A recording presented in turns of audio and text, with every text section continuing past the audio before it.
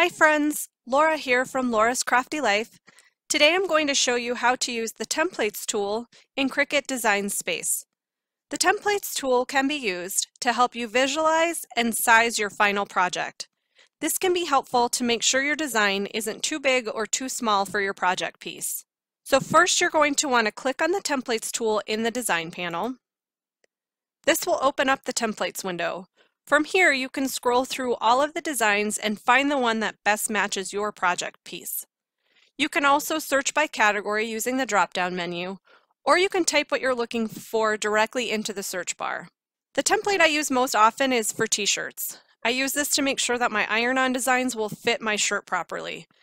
I also use it when I'm creating matching shirts for me and my daughter. I'll create one design and resize them to fit on each of our shirts. So to find all the shirt templates, you're going to type in the word shirt into the search bar. Then choose the shirt that matches yours the best. So for this example, I'm going to choose the scoop neck t-shirt.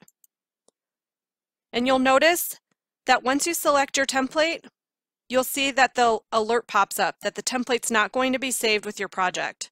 You'll have to add the template back in each time you open your design in Design Space. It also will not be shared if you share your project URL with another person. So now you can select the type and the size from the drop-down menu. I'm going to choose a women's short sleeve t-shirt in size large. And you can see that the template gets a little bit bigger.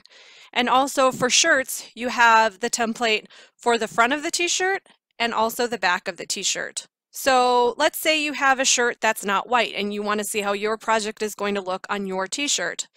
You'll come down here and click on the color swatch next to your template, and then you can choose what color best matches your shirt. If we had already had a design in place, it would pull up all of the project colors. You can choose from the basic color palette, or you can type in a hex color code. So we're just going to choose gray for a gray t-shirt. So now you're ready to add images or text to your shirt. So you're going to click on the Images tool in the Design panel. Let's say we want to create a shirt about our love for coffee. We'll type in the word coffee into the search bar and choose a couple of images like this coffee cup and coffee first, and then click Insert Images.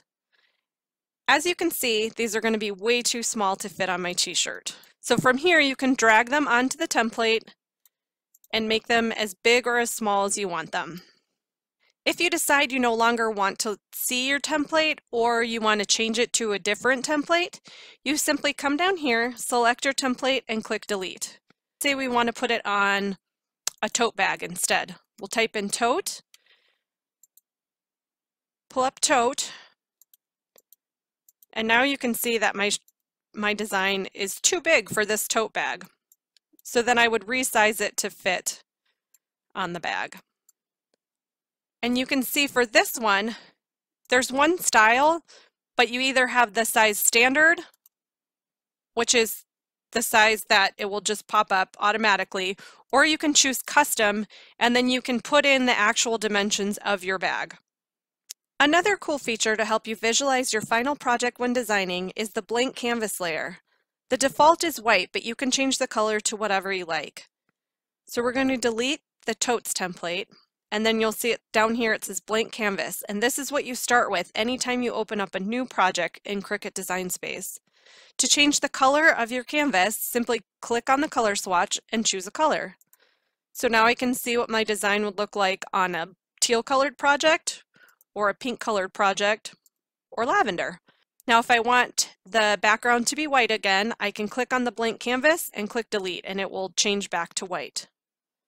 Templates are a great tool to help you visualize how your design is going to look on your final project.